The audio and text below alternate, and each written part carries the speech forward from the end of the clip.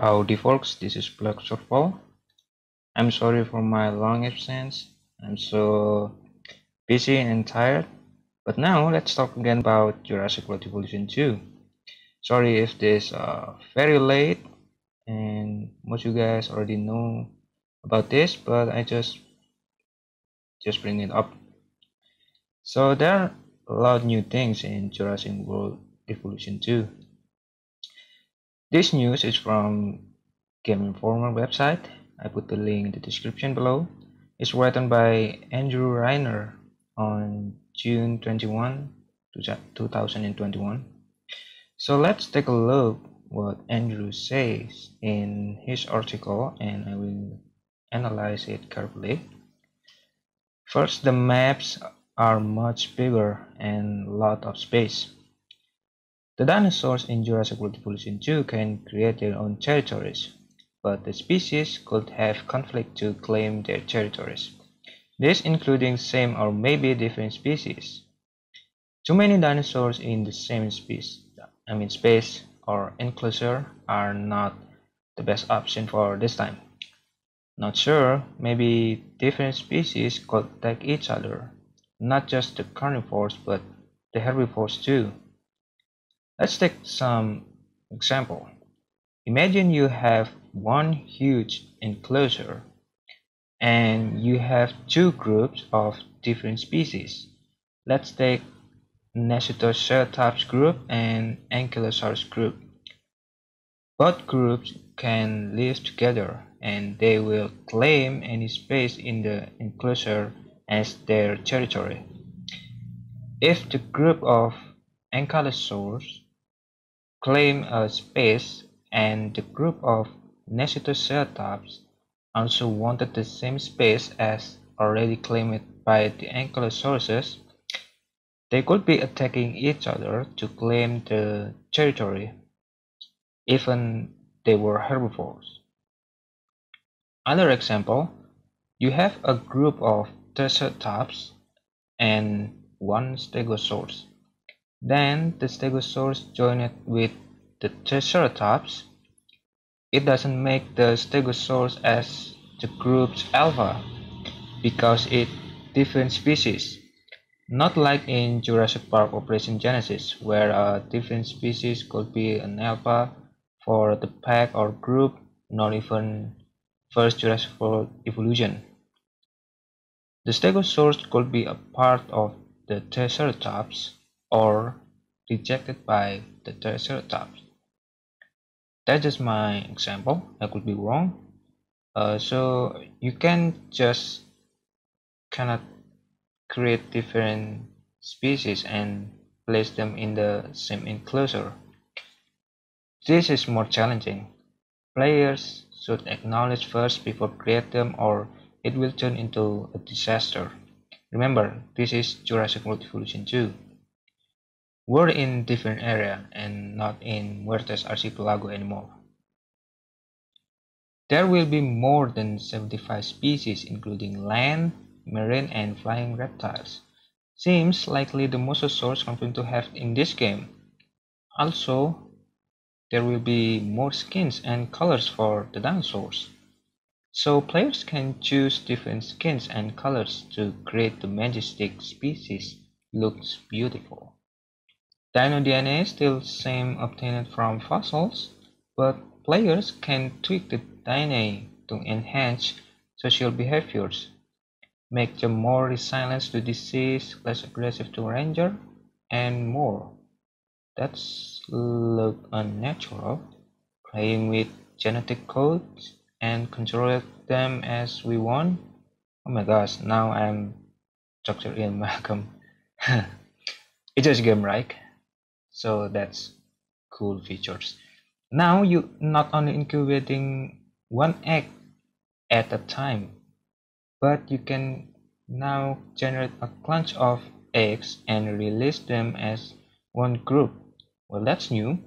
This feature not happening in first Jurassic World Evolution, but happening in Jurassic Park Operation Genesis on Photographs mission, if I remember. Only that one, but other gameplay, it's not happen. Once you release the dinosaurs from the hatchery, the dinosaurs not just settle but explore the area and make their territory. This system is dynamic, says Newbold. It's building up as the dinosaurs walk around this enclosure. As the Triceratops move, it will move its territory in a new direction as the old territory it created long ago starts to decay. It's working toward things it needs: water, forest, and ground fiber.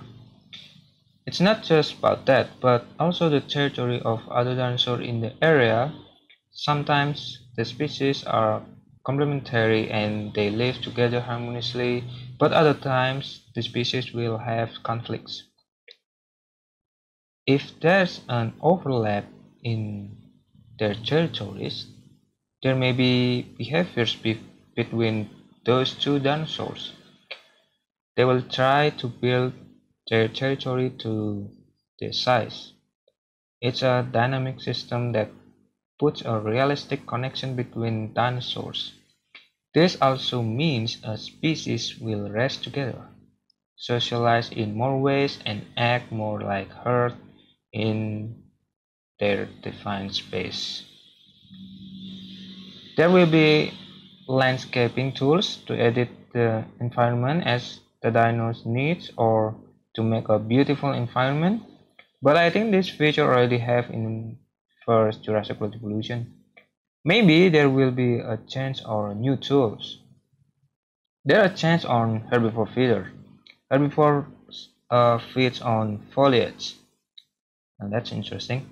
Hopefully, the foliage matching with the environment.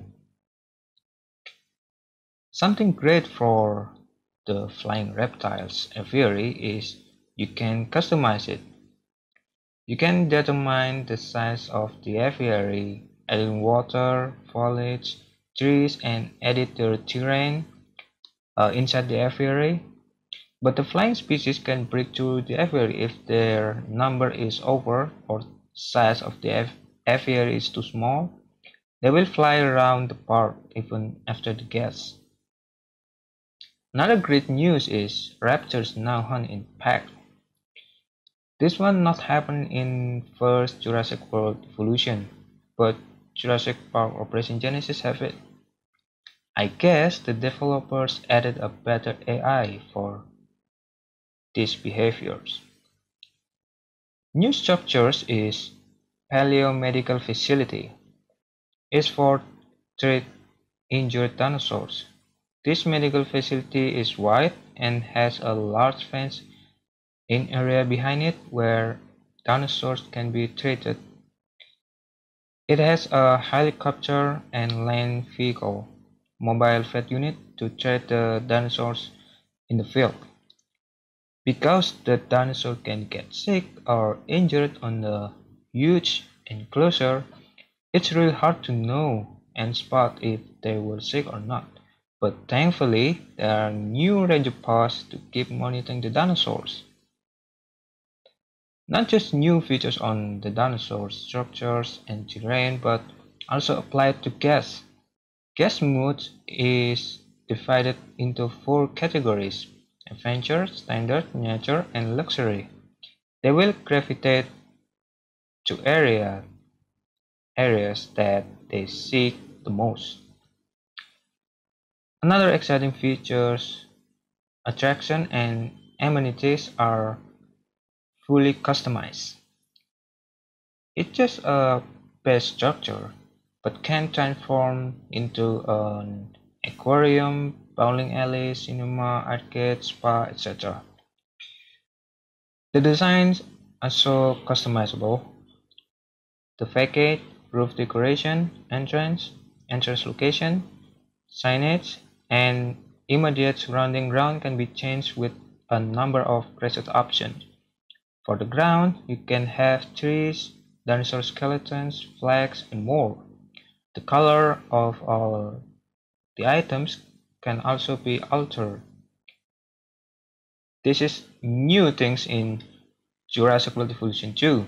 I think Frontier made Jurassic World Evolution 2 customizable because they're inspired from Planet Zoo. Seems like the gameplay more challenging than the first game, but we now allowed to pause time and speed up time, so we can continue building the park and trade the dinosaurs without worries if it's too much tasks to do because we can't stop the time. We can. We can stop the time and handle everything carefully. One of new threats to the northern regions is a snowstorm, which covers the ground in snow and create problems all across the park, such as losing power. So there will be new weather. If you haven't watched my previous video about new extreme weather speculation, you should watch it. I guess snowstorm is confirmed to happen in this game. Hopefully, the dust storm should be added in this game. For the last, this one is the dinosaurs that Andrew saw. It's first there's a Acrocanthosaurus, and then Allosaurus, Amergosaurus, Ankylosaurus, Baryonyx, Brachiosaurus, Camarasaurus, Necitoceratops, Pteranodon, Stegosaurus, Triceratops, and Tyrannosaurus Rex, of course. That's all so far that Andrew saw. Well, I hope there will be new dinosaurs to see in the future. That's all my new. That's all my news about. I took from Game Informer. I will continue on my next videos. I took from Jurassic World Evolution 2 forums. I think you guys already see that, and I will make a video of it. I will talk about it. And for the last, maybe I will do a recap from the last streaming of Jurassic World Evolution 2. Hopefully there will be something new there, and it's really interesting to discuss about it and talk about it. I'm so glad there are new features, new things in